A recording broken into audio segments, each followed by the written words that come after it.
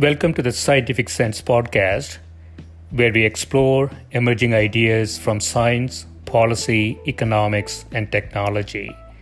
My name is Gill Eapen. We talk with world's leading academics and experts about their recent research or general areas of topical interest. Scientific Sense is an unstructured conversation with no agenda or preparation. We cover a wide variety of domains where new discoveries are made and new technologies are developed on a daily basis. We are most interested in how new ideas affect society and help educate the world how to pursue a rewarding and enjoyable life rooted in science, logic, and information.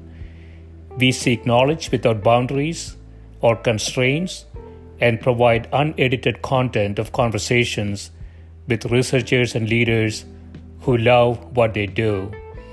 A companion blog to this podcast can be found at scientificsense.com, and this podcast is available on over a dozen platforms and directly at scientificsense.net.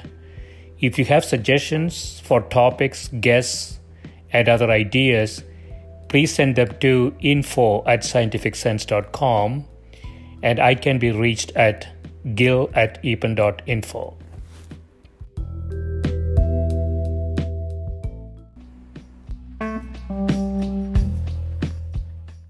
My guest today is Professor Eleftherios Mylonakis, who is a professor of infectious diseases at Brown University and the chief of infectious diseases at Rhode Island and Miriam hospitals. He is also the director of the COBRE Center for Antimicrobial Resistance and Therapeutic Discovery. He is assistant dean for outpatient investigations and director of the Center for Outpatient and Longitudinal Medical Research at the Alpert Medical School of Brown University, and professor of molecular microbiology and immunology. He has 8 patents and almost 400 articles in peer-reviewed literature. Welcome, Eleftherios. Hi, Gill. Nice to be with you. I want to start with, some of the very interesting research that's going on in your lab at Brown, especially in the area of surrogate invertebrate hosts for antimicrobial research.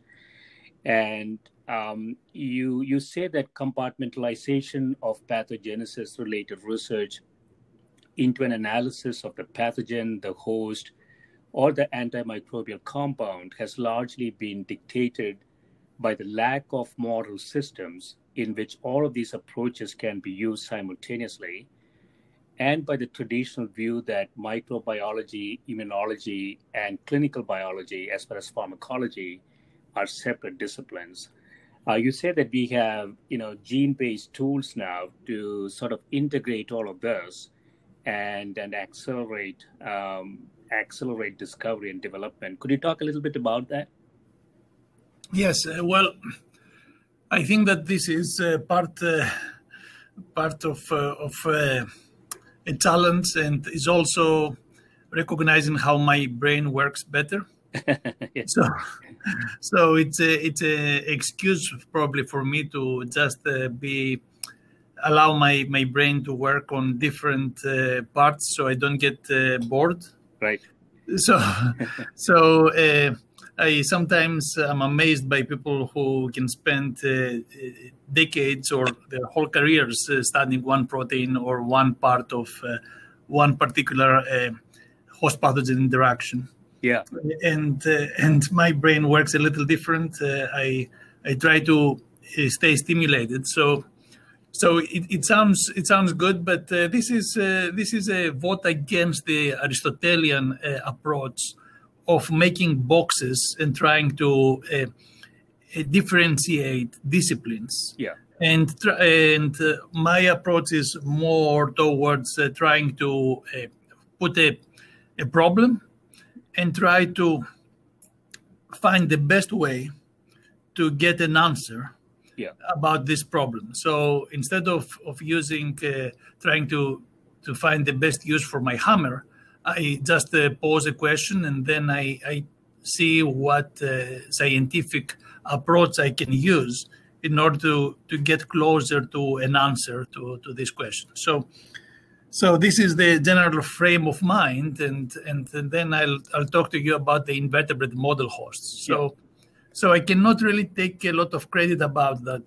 This was developed in the lab of my mentor, former mentor and current colleague and good friend, Fred Azubel, up at Harvard, who allowed me to join his lab as a postdoctoral fellow. And he developed the approach of studying small hosts. He started with C. elegans. Yeah. C. elegans is a small nematode, 1 millimeter in size. These are roundworms?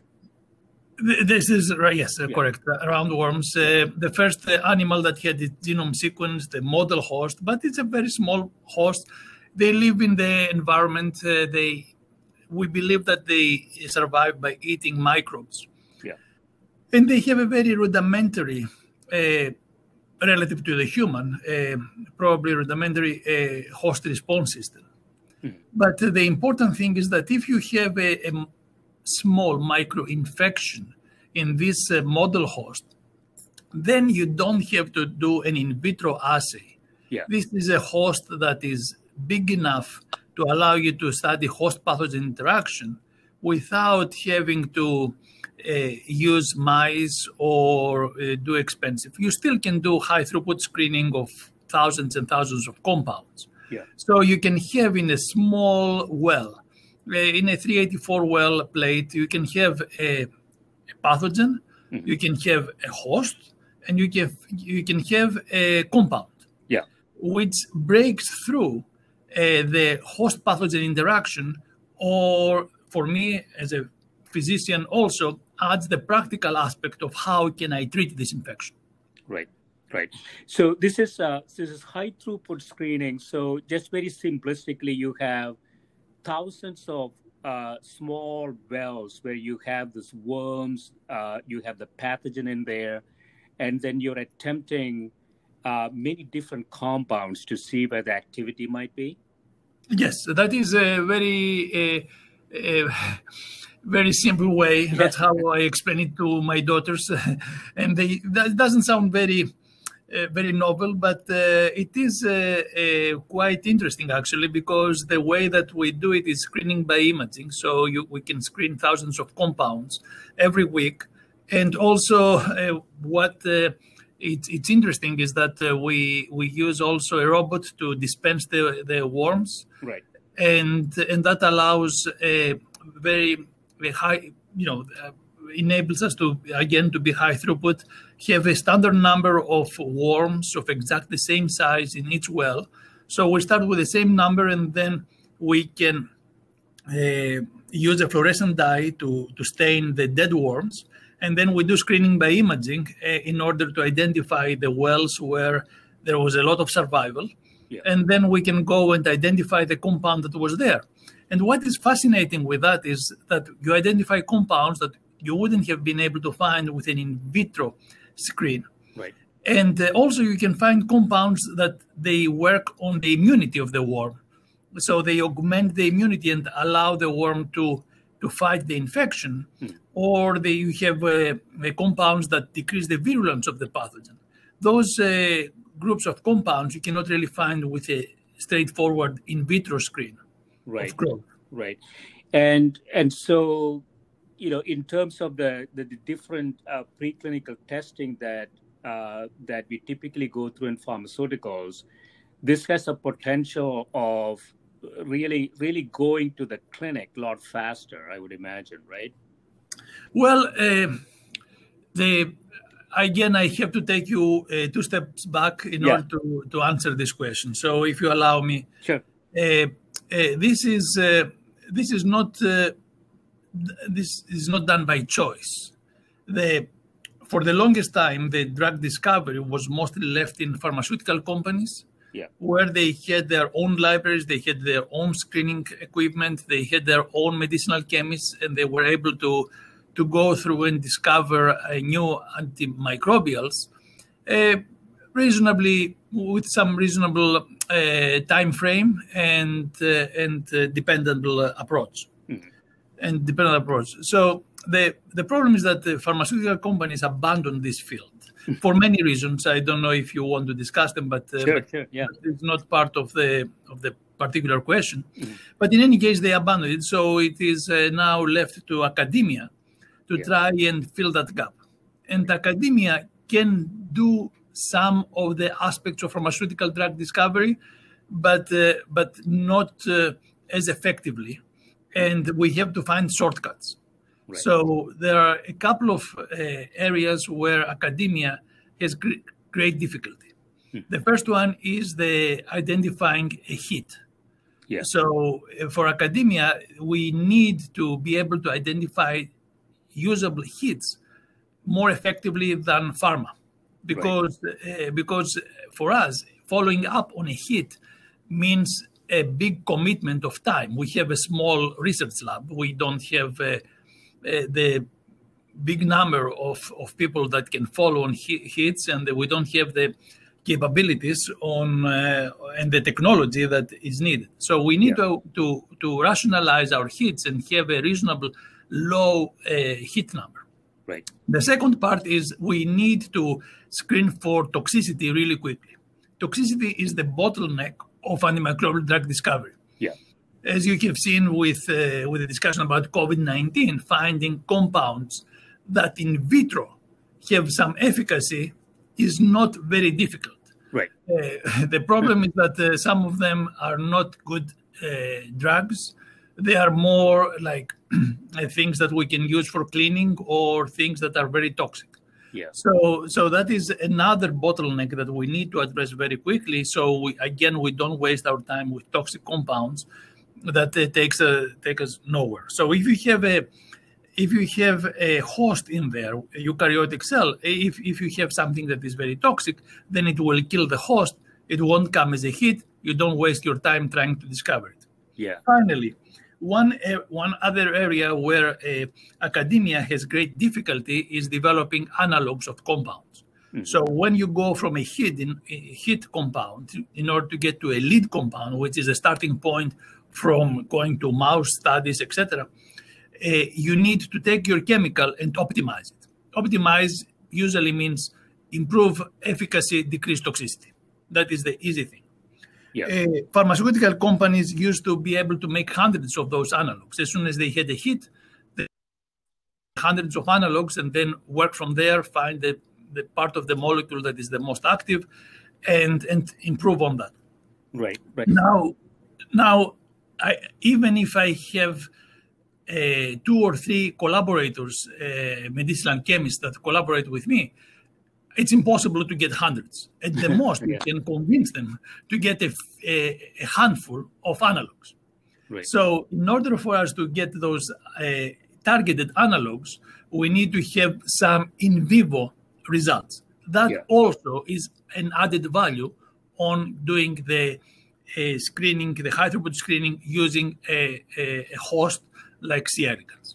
So hopefully I went a very circular way to answer your answer, but I think that I hope that I gave you enough context. Yeah. So 2 things. One is, this type of an approach is more in discovery where you're doing the screening.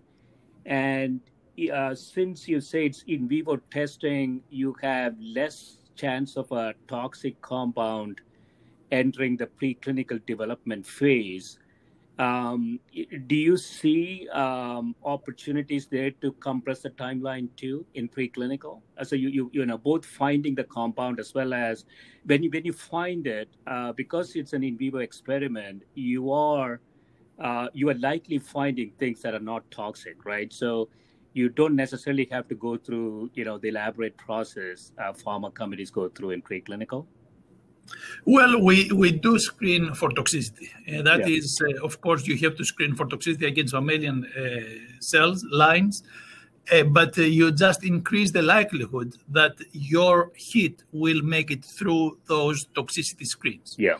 So that is, there is more than 50% of our hits have no toxicity in mammalian cell lines. I would say that is higher, significantly higher than 50%, which is extraordinary. Yeah. Then I have to say that our main goal is not only to find the compound. Our main goal is to find the target. Right. The mode of action is what is academically more stimulating. And also it gives us the flexibility. If this compound turns out to have a very poor pharmacokinetics, or this compound has some unexpected toxicity or some other difficulty, if we find the target, then we can allow our lab or other labs to screen against the target. Right. So if we identify a novel target for a druggable compound, then even if that particular hit doesn't develop and go to preclinical steps, still that is a target where others can screen their compounds, right, and can identify new compounds that are less toxic, and they can move those forward. Right. Yeah, so when you say, Eleftherios, when you say pharma has abandoned this, do you mean pharma is that specific to antimicrobial research, or you're saying in general, high throughput screening type approaches in discovery, pharma's not doing too much of that anymore? I don't know about, in general, the number of high throughput screens that they do for other fields. Okay. I am working on microbial drug discovery, and that is a particular problem. I'm sure that they have had great progress on discovering new medications, for example, for cancer. I was just I was renewing my boards for medicine last year, and there were, since the previous time, 10 years ago, that I had to go through the same process, there were more than 200 new antineoplastic agents that I had to learn. And from antibiotics, it was less than 10. Yeah. I was so jealous of people who work on oncology, all those big discoveries that have happened there. So there are many reasons. This is not meant to be necessarily putting the blame on pharmaceutical companies. This is a very distorted market that needs to change. But I'm stating as a matter of fact that antimicrobial drug discovery has to evolve, and the market has to evolve in order to find new treatments. Otherwise, we're going to be seeing more and more resistant infections that we cannot treat.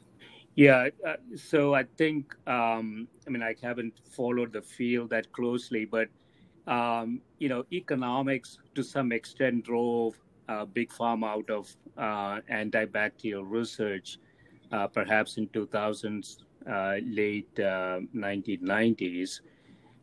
And that gap, as you say, was taken up by academic organizations. But increasingly, I guess we are finding we are up against some really resistant organisms, right? And that's creating a lot of problems.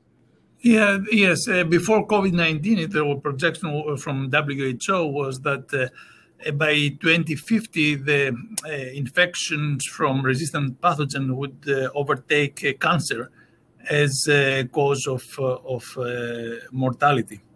So, and no one really knows how the situation is going to be post the pandemic and COVID-19 and people in the ICUs intubated for a long period of time. They're very resistant Acinetobacters. They're very resistant Klebsiellas, of course, ESBLs, and even more resistant than that. And MRSA now, it's part of the hospital consult service.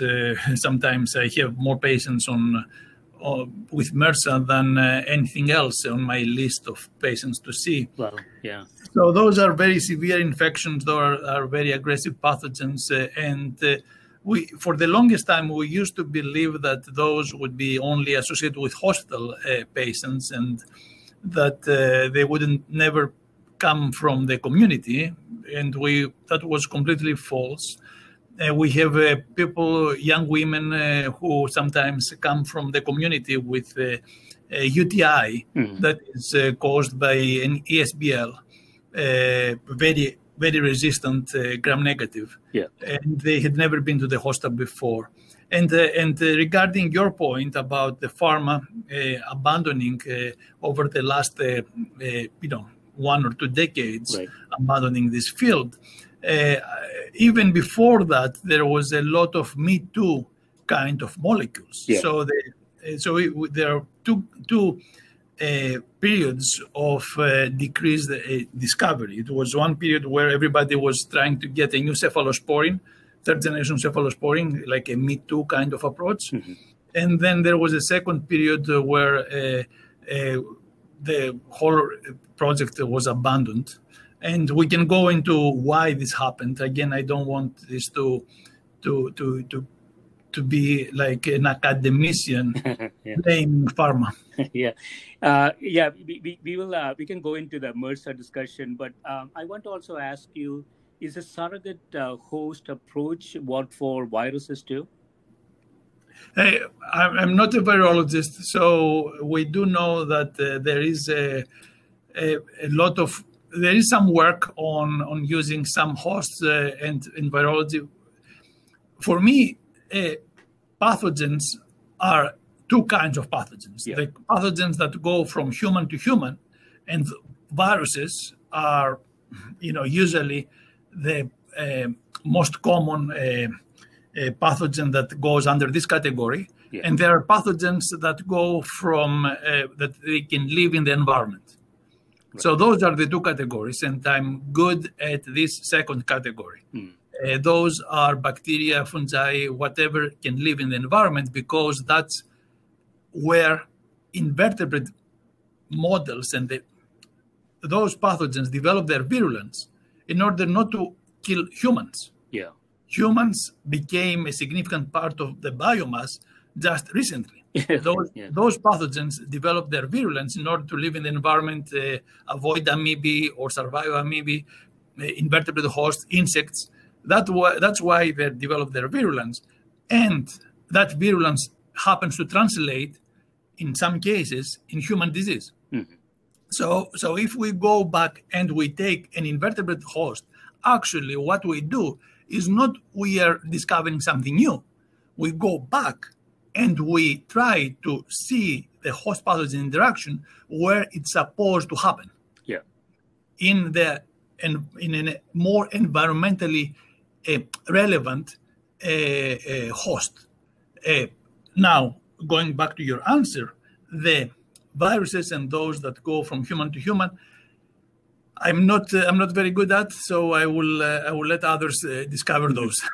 Yeah, so there's a diversity of a diverse set of hosts there, right? So I know that amoeba, even zebrafish have been tried, right? So there appears to be a lot of flexibility there in terms of attempting different things.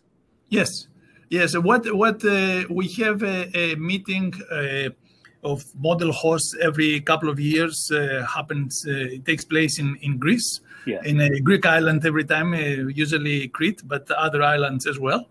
So we are very happy to go to my motherland and discuss about model hosts. Yeah. And every time that when I take the plane to come back, I realize that there is not one single perfect model host. Not even the humans are a good model host, quote unquote.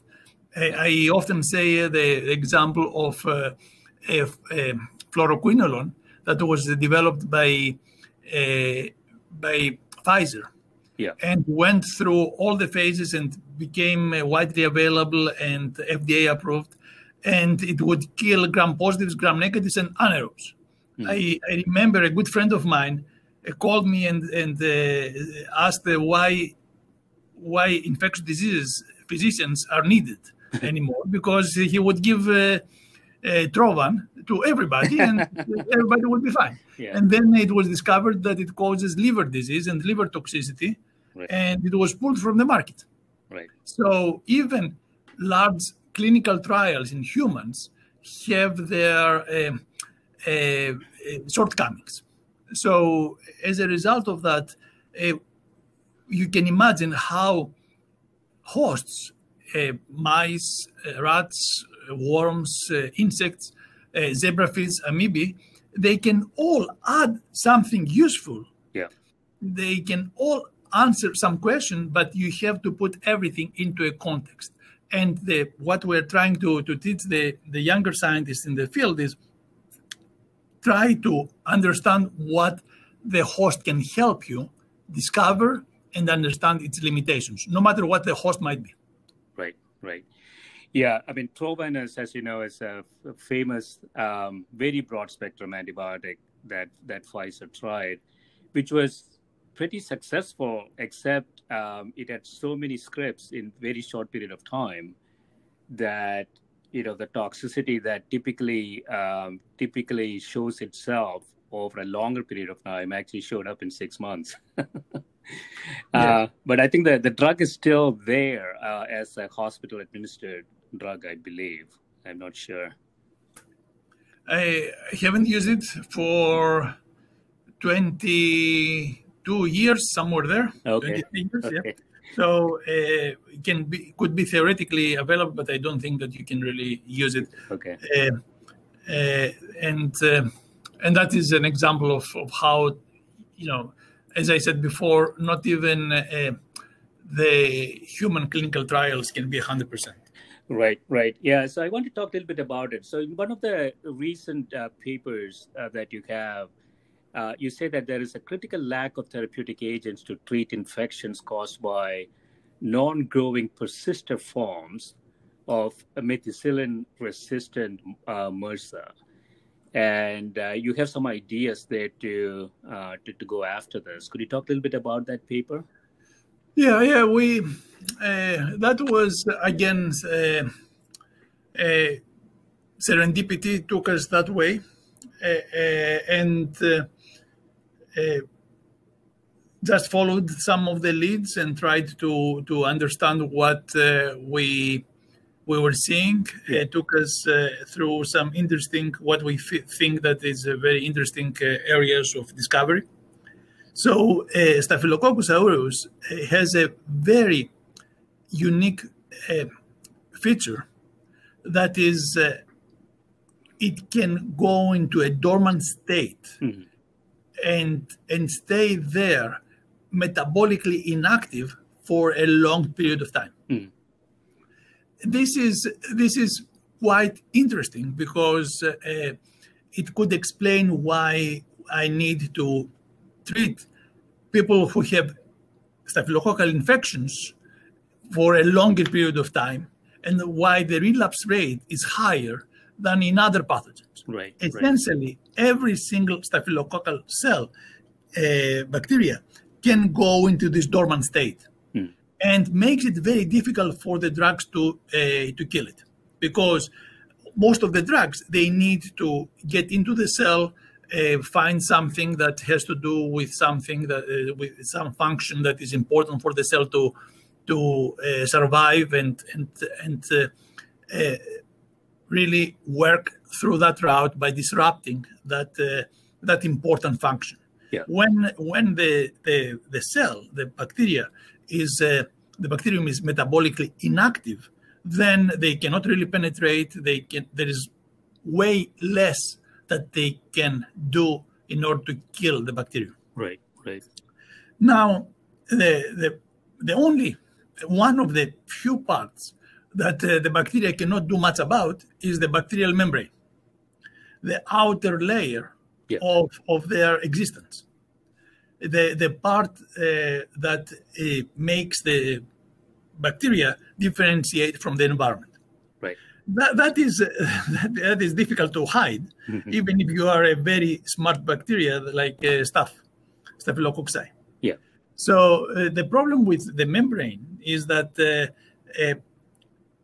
the eukaryotic cells, the human cells, also have membranes. So for the longest time, we have had difficulty finding compounds that can disrupt and work there, because again, the problem of toxicity would make this kind of discovery both difficult as well as high risk. Right. And interestingly, with a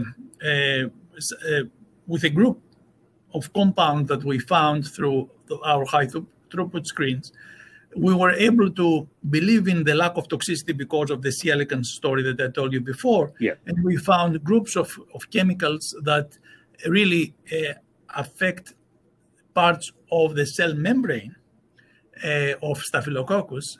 And now we are trying to discover what exactly they do in order to disrupt the membrane and find the exact targets of those compounds on the bacterial membrane. But this is quite exciting because those chemicals, alone or in combination with existing antibiotics, they can disrupt the cells and kill bacteria even when they get into that dormant state that I described before. Right. Will they be slow acting, Eleftherios? If once it's in production, will it be sort of a chronic administration? Can you clarify your question? Will it be sort of you have to treat for a longer period of time to make it effective? Yeah, for the regular antibiotics, I have to essentially outweigh the Staphylococcus. Yeah. In order to get rid of a staphylococcal infection, I have to give my antibiotics for a long period of time that is too long for the bacteria to stay in that dormant state, and then I can kill them.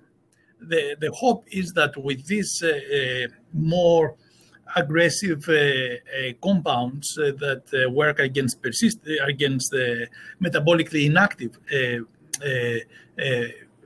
staphylococci, I can just give them for a short period of time and can go and disrupt the membrane, and I won't have to outweigh the staphylococcus for it to get out of that dormant state in order to kill it. Okay.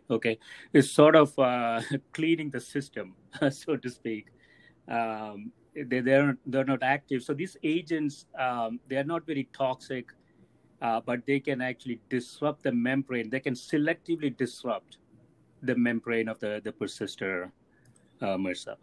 Yes, we feel that they have some. We don't feel, our data indicate that they have some selectivity for one reason or another, and we're still trying to, in a molecular level, they have some selectivity towards the bacterial membranes and not towards the mammalian membranes. So that makes them druggable, i.e. not very toxic.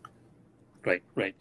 Yeah, I want to touch on another paper that you have entitled A Study on the Cost Effectiveness of New Diagnostics and How They Can Be Implemented, where you show statistically that combining molecular rapid diagnostic tests with antimicrobial stewardship programs seem to have reinforcing benefits. Could you talk a little bit about that? Yeah, well, this is I grew up in a modest household where we had to balance the books on a monthly basis.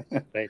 So there are two ways to balance the books: is to get more money coming in and to decrease the amount of spending that you do. Yeah.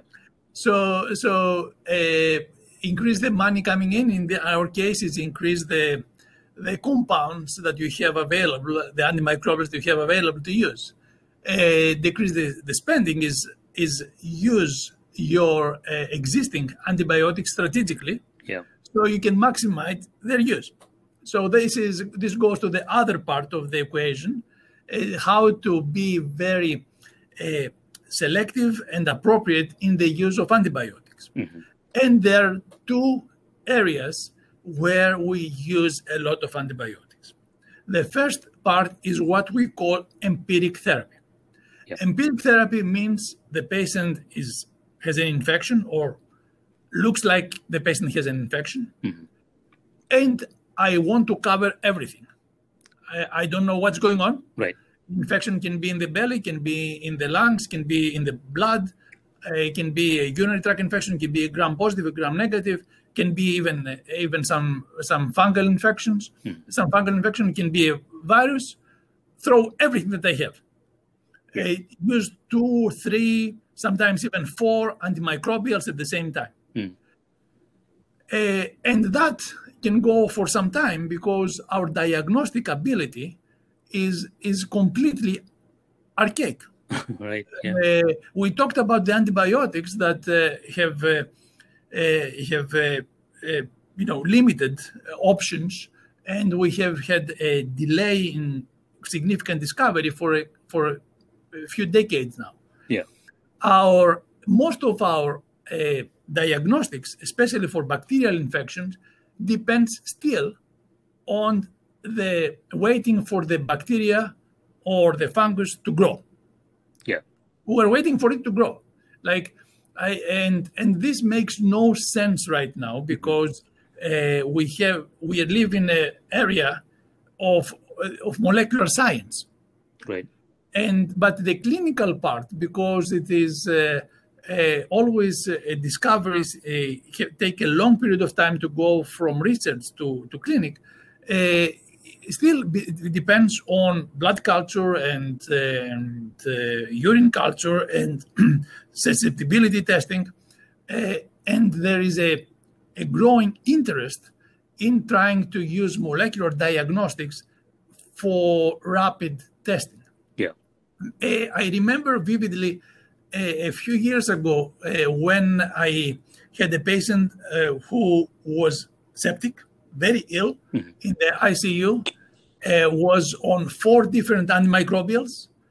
And I would go to the micro lab and ask if they had any results so I can optimize therapy, stop the antibiotics that don't work, give the best antibiotic that I have for the infection that they discovered. They would tell me, nothing grew.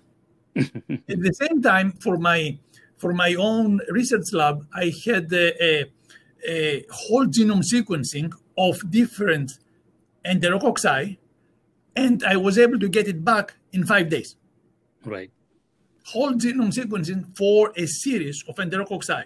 Yeah. And it made no sense because in the one case there was a human who was very ill and sepsis means the chances for survival go down by the hour. Yeah.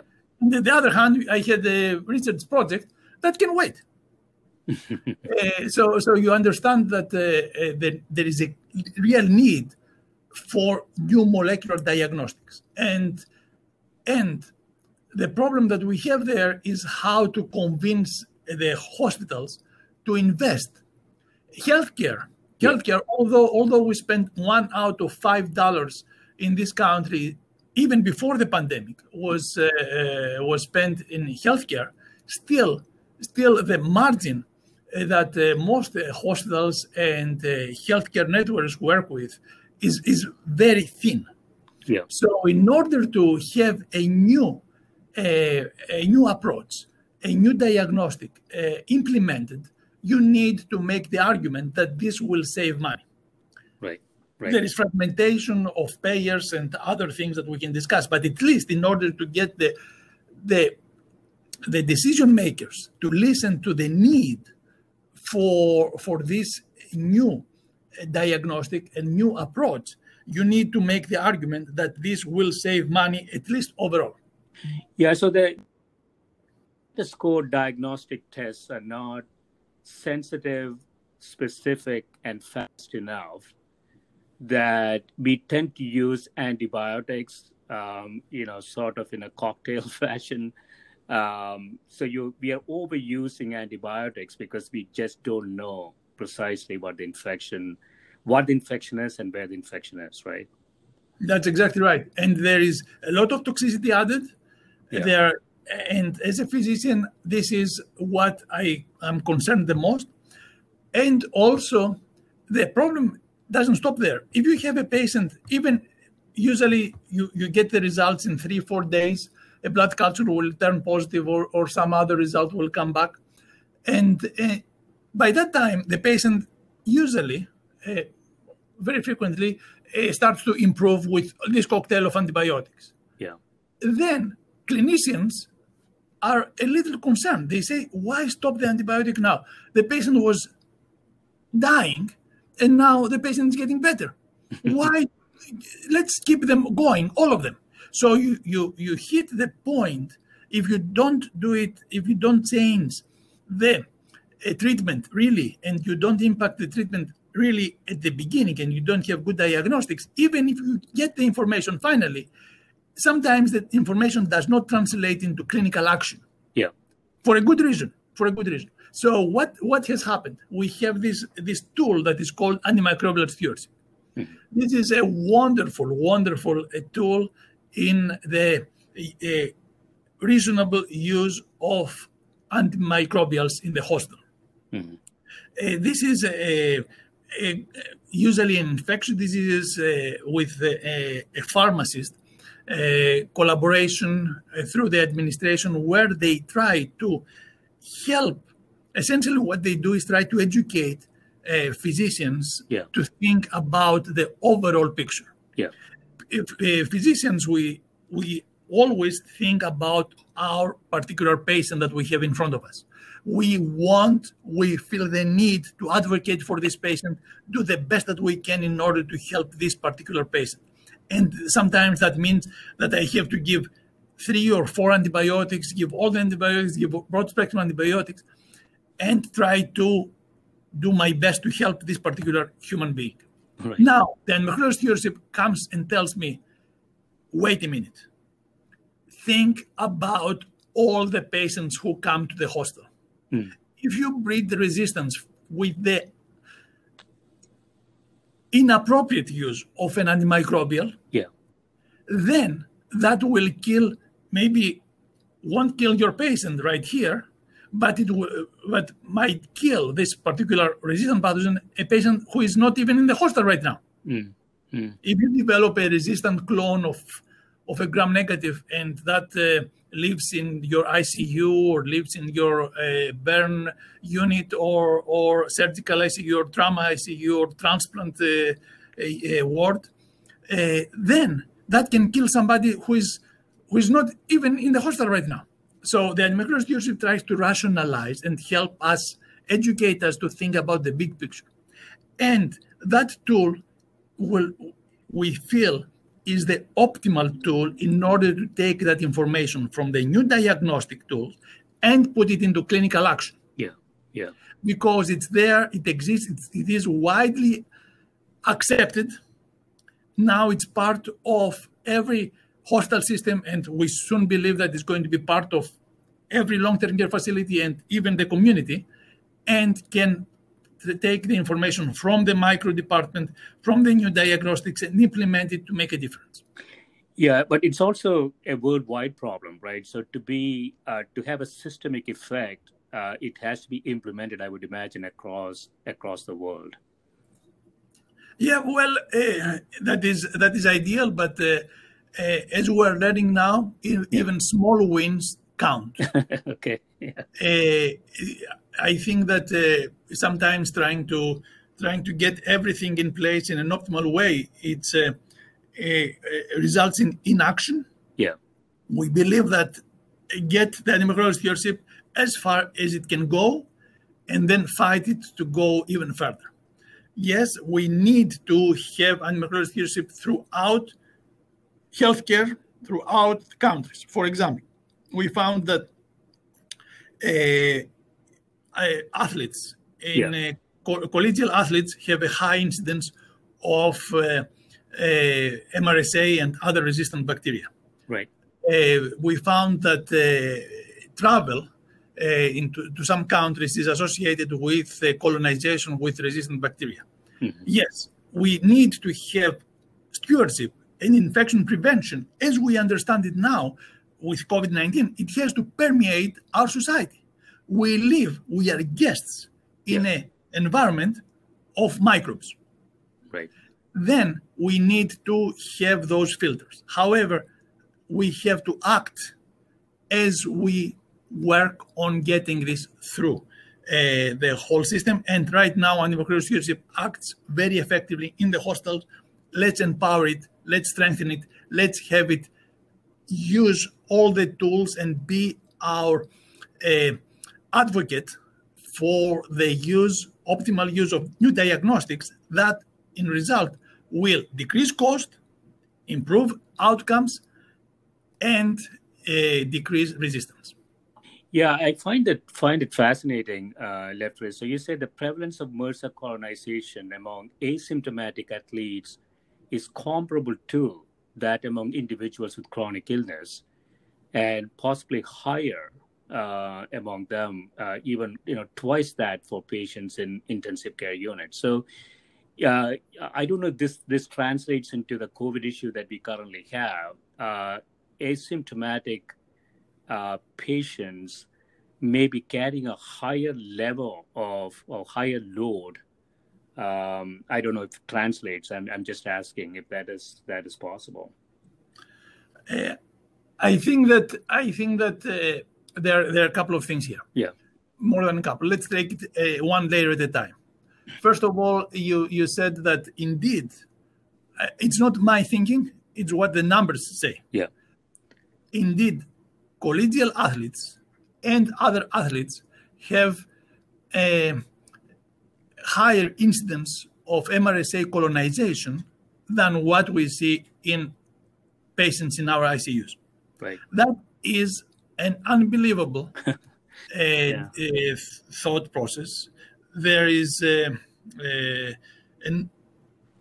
every so often you hear about a football team or some other team that has an MRSA colonization. There are a couple of extraordinary good professional basketball players who had their career cut short because of MRSA infection. And we have athletes, we have young collegial athletes who come to the hospital and their first admission is with MRSA infection that they didn't even know that they are colonized with. Yeah. So this is something very, very important to keep in mind, because as humans, we tend to believe that those things are somebody else's problems. No, it's our problems. We all have bacteria. We are all vulnerable, and in that regard, this aspect can translate to COVID-19. Yeah. The aspect that we usually, our first reaction is first or second reaction is, of course, as part of the denial mechanism to coping with a new reality, is to say, this doesn't affect me. Right. And we need to realize that we are all together on this. Yeah. It can be COVID-19 today. It can be resistant bacteria tomorrow. It can be something else. What happens? It was Ebola a few years ago, and HIV even more few decades ago. Always we try to think that this is not a problem that could impact us and our family members, and we are always wrong, because infectious diseases is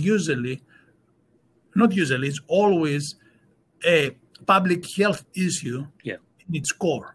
Right. And we're all public and we are all at risk. Right. Yeah, that's an important point. So in conclusion, Eleftherios, looking at all your research at Brown and elsewhere, if you look forward 5 years, where do you see the maximum potential? So, research around the surrogate host, high throughput screening that you are doing, the diagnostics, fast diagnostics, coupled with other type of programs, and this colonization of microbial agents, in a group of people rather than a single individual. Where do you see the maximum potential in terms of making an impact? Yeah, the maximum potential, in my mind, is with new diagnostics. Yeah, this is something that It's a long time coming, and there are good discoveries. There is excellent, exceptional, good techniques, and there is no question that those will change the way that we diagnose diseases. There is already a trend towards new diagnostics. We have new diagnostics for pulmonary infections and CSF processing. This is the cerebrospinal fluid. I think that it's a matter of time that those will change completely. Yeah. What I say to our students is that 10 years from now, they are going to tell their students about the need to wait for bacteria to grow, and they will think that was crazy. Right. In the same way that when I start my presentation and my discussion is before the antiretroviral era of HIV, and the students think that I'm just too old. And clearly that is the one area. Then an area that I'm reasonably optimistic is antimicrobial stewardship. I think that we have to, by necessity, we are going to have to optimize the use of existing antibiotics. Yeah. The area that I'm less enthusiastic about and less optimistic about is the area of new antimicrobial drug discovery. Because there you need to reframe the market, you need to remake the whole field without the existence of big pharma, at least for the part of the very early antimicrobial drug discovery. So in that regard, there I'm less optimistic about.